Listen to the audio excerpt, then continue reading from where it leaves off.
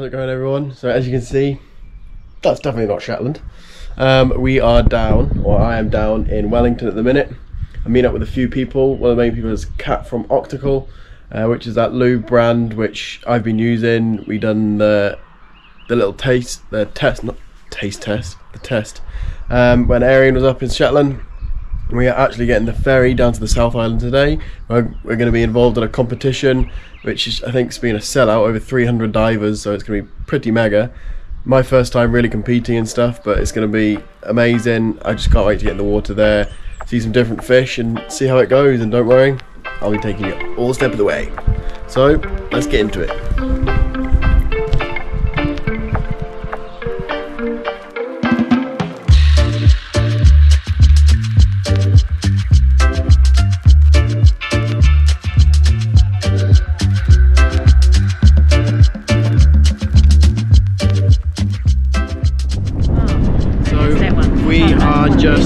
We're discussing spots basically to find some kingies. We'll work that out when we get that far. But we're just coming into Picton now, which is there. And then you're in control from then on, really. I don't know where I'm going or what's going on. I'm in control. I'm in control. Worrying.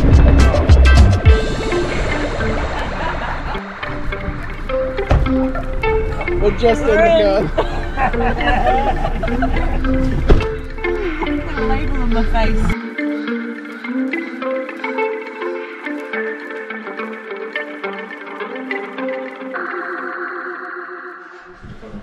So we're at the digs, but we're currently possum hunting in the cupboard. With GoPros. With GoPros. Oh yes! Good idea. We even have a spa for when we're absolutely knackered after diving. Both at that end. But for now, let's get the wetsuit on and get the gear set up. Yeah. So we're actually competing in the Summer Slam comp. I'll be competing with Joel, who I met today, and we'll be diving in the comp together. I'm absolutely buzzing. We're keen to get in there and have a quick go, so that's what we're gonna do. After getting all the guns and gear set up and double checking my weights, as I'm now using a 5mm suit, and also checking the most important part, the Scuppa, and yep, it works perfectly fine. We actually ended up not having that much time to do any spearfishing because we had to be back to sign in for the competition. Now there's 300 contestants all signing up, so it was pretty busy by the time we got there, but we managed to get some food and some beers, and we also decided on doing an early start. Welcome to the 2022 Marlborough Sounds Summer Slam. Just to kick things off. So it's 4:15. We decided to do the early run, and we're going to go get dropped off early. We're just making a cup of tea. Nice British thing to do. And hopefully that makes our brains think a bit. But we still have to get a wetsuit, which we're not very happy about. A wetsuit. Wetsuit time, so I better get it on. That doesn't feel fun.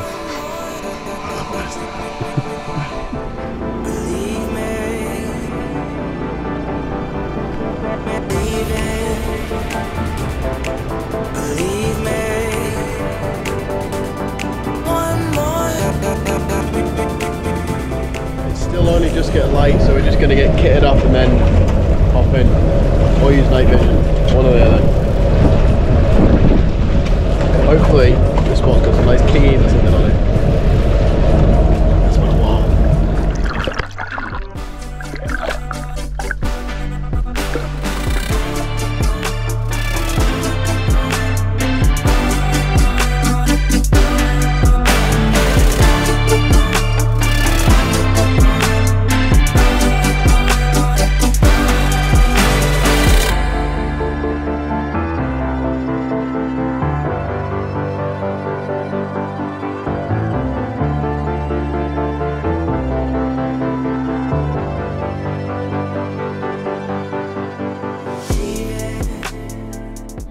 Despite our best efforts, we ended up not seeing a single kingfish.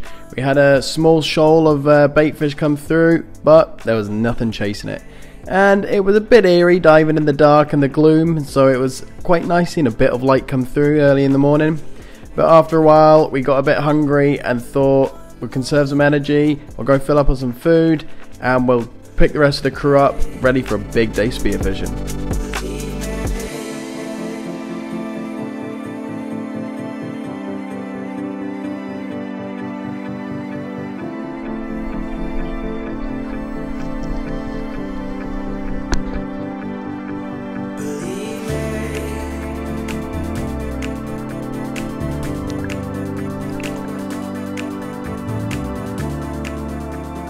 We decided to start the day off, or the second part of the day, off by going into the Sounds and having a look around some small local spots in about some mussel farms, as we know that kingfish sometimes love to school about them, as well as some other species of fish.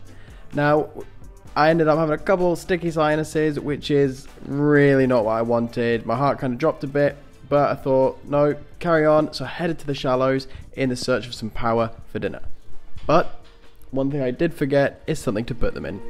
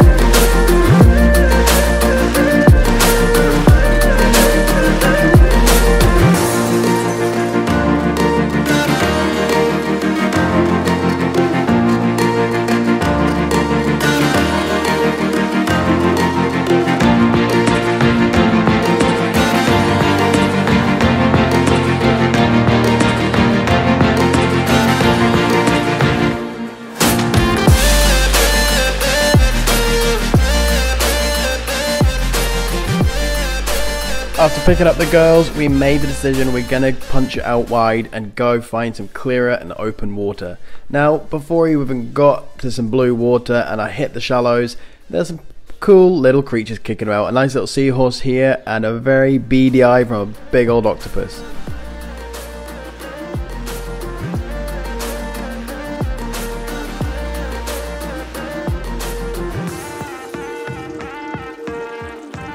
It wasn't long before Joel called me over and he said, you better get your ass down there because there's fish everywhere. And he was not wrong. There were schools of terraki and moki cruising in and blue cod everywhere. But blue cod you're not allowed to shoot because they've been overfished, so they've put a stop on them, which is pretty good.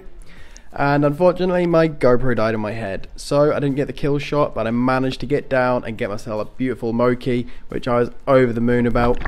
And then after a few more dives I got right down and sat on the bottom, and I kind of just sat there as all these fish were swimming about, and I decided to try and get a nice terraki for dinner and to enter into the competition.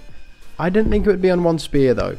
I aimed up on this big one, and just as I pulled the trigger, another one swam in front of it, and boom, I got both well over legal size, and that means one for the table as well.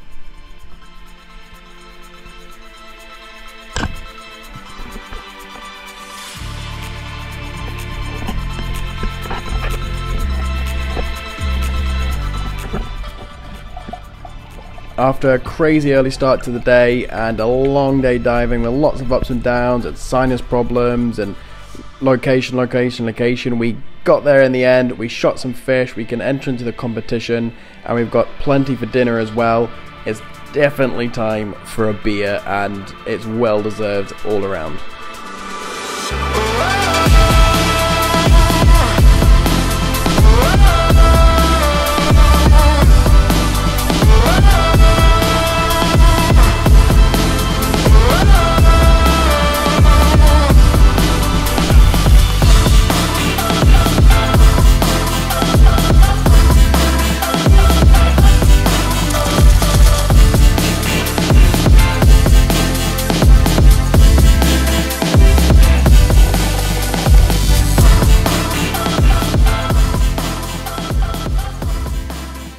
So we're just done for the day. The others are chilling up in the hot tub, We are on fish filleting and gutting duty.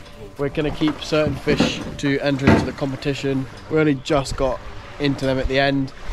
My sinus has been hell on earth, but I managed to get down on a few dives at the end, and thankfully there's a good amount of fish everywhere, so I got into them. GoPro battery died as well, but I just kept going, and I was getting into them. It was awesome, to be fair, just an awesome moment, and it all came together at the end of the day. But now we're going to get stuck into it.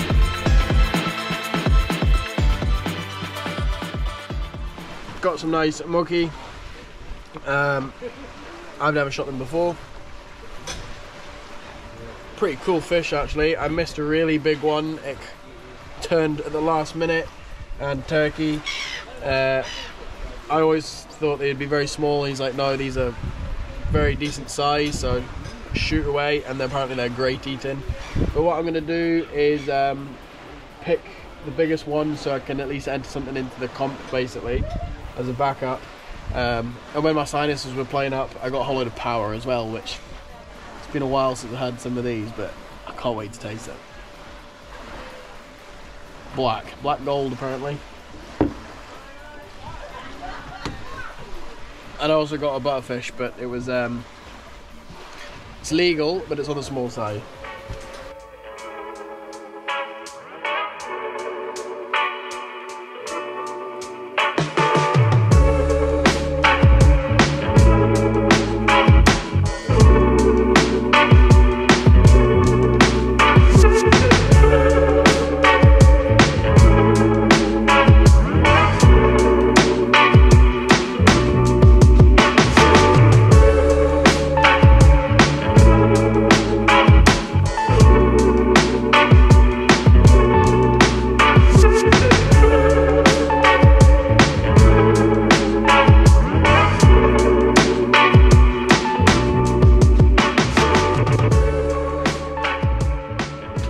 Something a bit different to shocking a scallop. This is New Zealand Paua. There's different kinds, isn't there? Here we've got Blackfoot and Yellowfoot, abalone. For yeah, abalone, who doesn't know. This is Blackfoot, which are pretty, well, they're hard to get off rocks and they're hard to get out of the shell, so. There you go, that's where your pretty shell comes from, which people might know Paua from. That's what you see on a rock. That's the meat, and then this is all the guts, which I can't remember what I do. Do I just pull it off or do I cut it? Yeah, start at this end.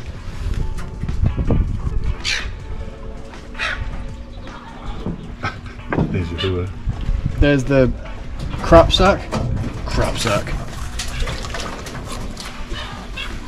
That's the rest of it. Is that the teeth? And then, I don't know if you can see that, that's the teeth which they eat all their stuff off the rocks and stones basically, all the kelp and the small stuff. And then that's the foot. So that's the bit we eat, which is actually white. It's just black skin, which you can see me taking it off there. Yeah! I'm sure it'll be over here real soon to eat all the stuff I'm throwing.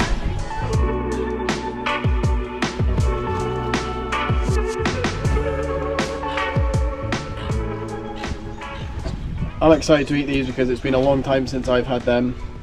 Well, they're literally pretty hard, but you boil, you mash, you do everything with them, don't you? They mince them and make them into burgers as well, which is a pretty cool way of doing it.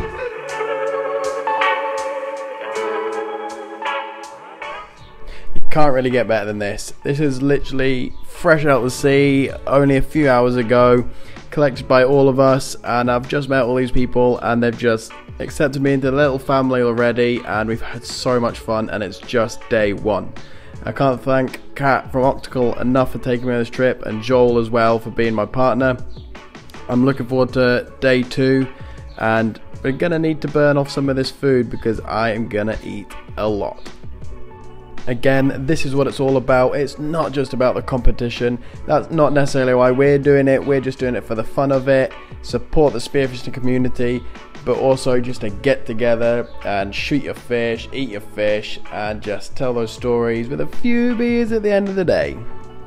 thanks for watching, guys, and a big shout out to everybody who helped me on this competition and all the people involved with the accommodation and the food and the helping and the boats and everything. Big shout out to you guys, and if you want to see day 2, join me next time.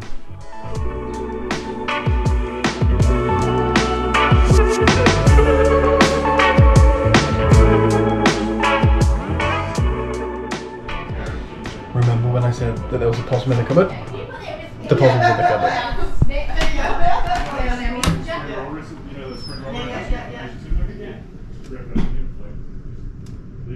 Hey mate.